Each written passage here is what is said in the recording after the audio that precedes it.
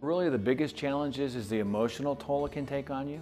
When you have a client come in that's in a wheelchair and their life is devastated, or you meet a wife who's lost her husband or they've lost their child, it's really difficult not to get emotionally involved and emotionally attached to that. Now, by the same token, that really motivates you to go out and do a good job and really fight for that person, because the hurt and the pain I feel when I meet with the clients turns into anger when I go after the defendant. So, it's kind of difficult to deal with, but I try to channel that and use that passion then to inflict the injury back on the defendant when I'm going after them on behalf of my client.